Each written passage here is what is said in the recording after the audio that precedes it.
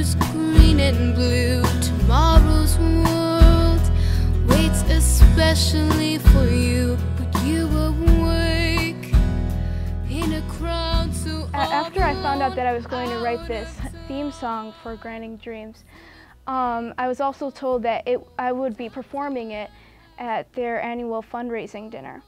And I wasn't sure at first, you know, what do I write about? This is a sensitive subject, and you have to be respectful, and it's very solemn.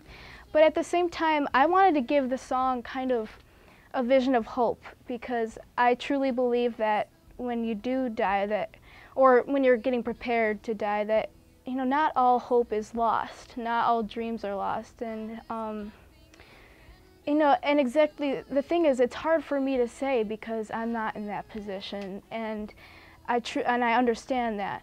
But I tried to put myself there, and you know, what would I feel if that happened? I started, you know, asking Linda, you know, what do you think are some good things to put in this song?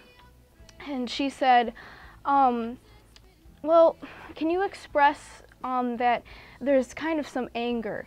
I notice when some people are coming to me with their dreams, you know, I can see that they're a little bit angry with their situation, which is totally, obviously normal.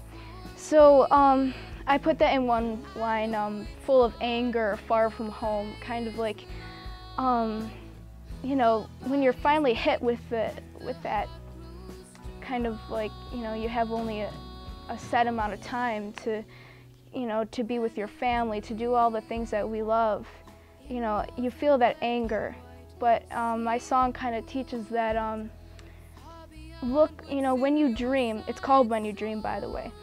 And, you know, when you dream, make sure you dream in a way that it's not just worldly dreams, but, you know, look beyond that. And I think the most important line of the song is, you are loved and you will love again. I think that's an important thing for people to know, is that just because you're going to leave the world doesn't mean you're going to stop loving. and you